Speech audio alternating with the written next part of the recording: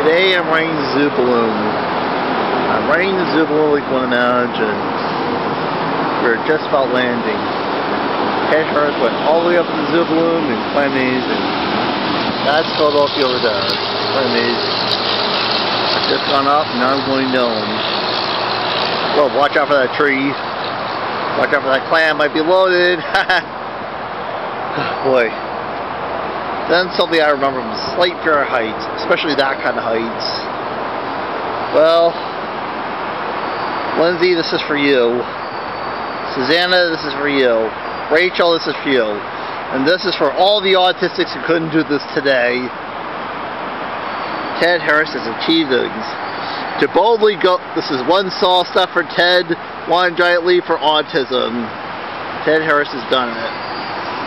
Now Ted is going home.